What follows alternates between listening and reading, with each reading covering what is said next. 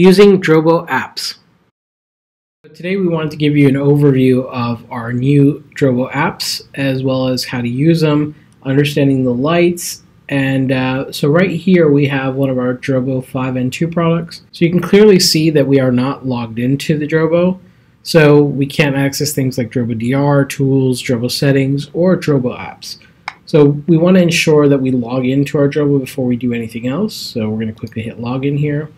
Remember, everything is case sensitive, so make sure you type in your admin name and username, password perfectly. And if you do forget it, we do have this forgot password button here that will take you to a new prompt that will ask you your email address you registered with, as well as the serial number for your Drobo. Now, the serial number for your Drobo can be found in many places. One is under the unit, within your product registration page, or on your retail box if you still have that.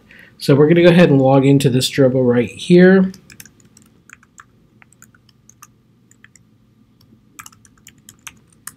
Alright, so it's going to log us in. So we're currently logged in, and now we have access to Drobo apps. Now in our All Apps view, you can see every single app we have on the App Store here. And if we wanted to click on one, you can see that they have a bunch of different light series under them.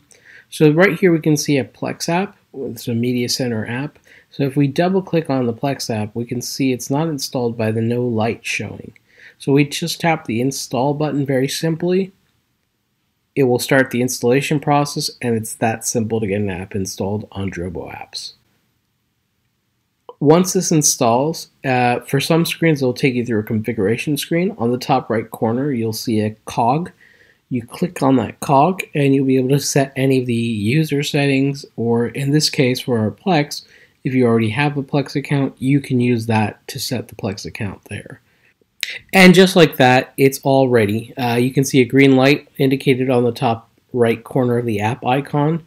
You also have the stop button to stop the app, or the configuration buttons to configure the app. And always on the bottom left corner you have our uninstall button.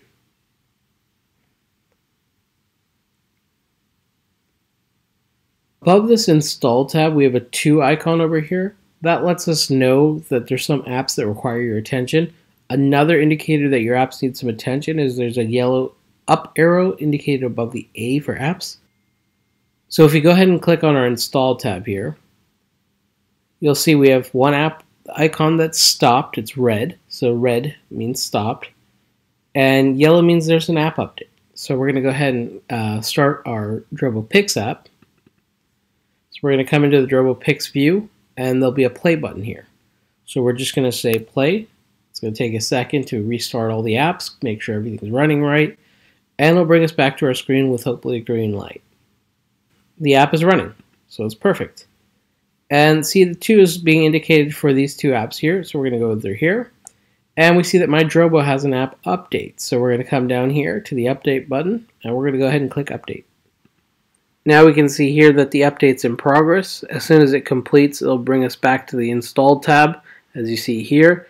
And you can see that all app icons are green, which means everything's running fine. Now to summarize the other lights again, yellow means there's an app update pending, and red means that the app is stopped and just needs to simply be restarted.